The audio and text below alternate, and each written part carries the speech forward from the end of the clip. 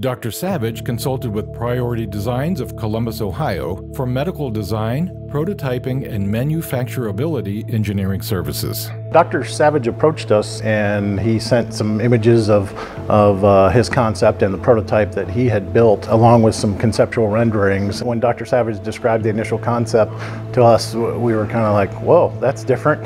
And I think seeing him and the pictures of him fully suspended from it was kind of like, okay, I get it now. So that was kind of unique. I'm a mechanical engineer here at Priority Designs. I specialize in manufacturing aspect as well as testing. The coolest thing I found about this project was the kind of anatomy hack. By lifting from the upper jaw, you can support the whole body's weight without localizing the stress through the jaw.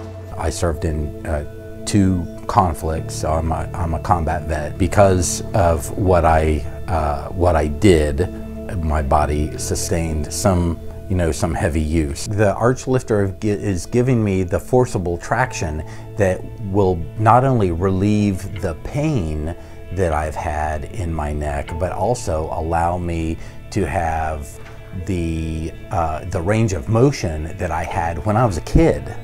I am in the dental profession and I spend most of my day hunched over patients in a very awkward position. It was brought to my attention about 6 months ago that I have what is forward head position, or tech neck is another cool name for it, where your head is positioned more forward than the alignment of your shoulders.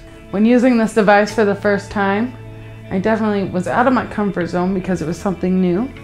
But as soon as I got it in my position and he explained to me how you use it, it was very comfortable, and I didn't want to get up.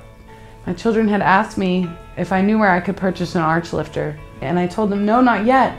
And they were really bummed, and they went ahead and told me that they could see how much it helped me and how much it affected not only my posture but my personality and my tolerance, and because I wasn't so stressed or strained, that they wanted to get it for me for Mother's Day. But I thought it was really cool that they even noticed a difference.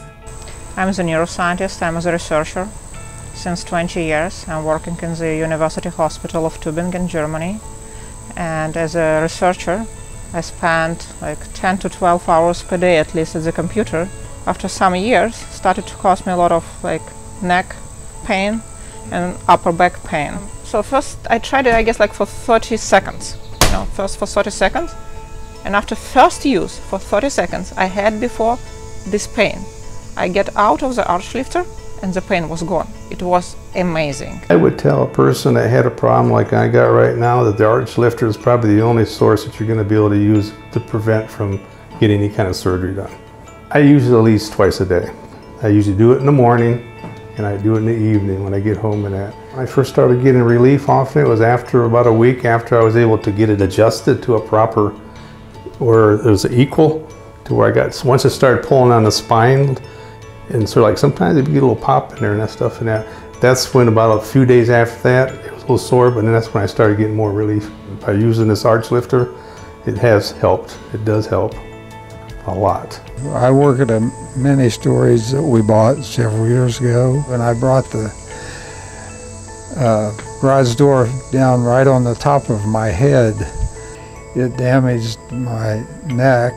The Archlifter helped me to be able to sit up straighter, keep my head up. It increased the flexibility of the muscles in my neck. And as soon as those go on the market, I'm buying one. The engineering and beta testing phase is finished, and the Archlifter is now ready to go to manufacturing. Please help us spread the word and join us with your pledge to take advantage of exclusive pricing for backers. The discounts can't last, so don't wait.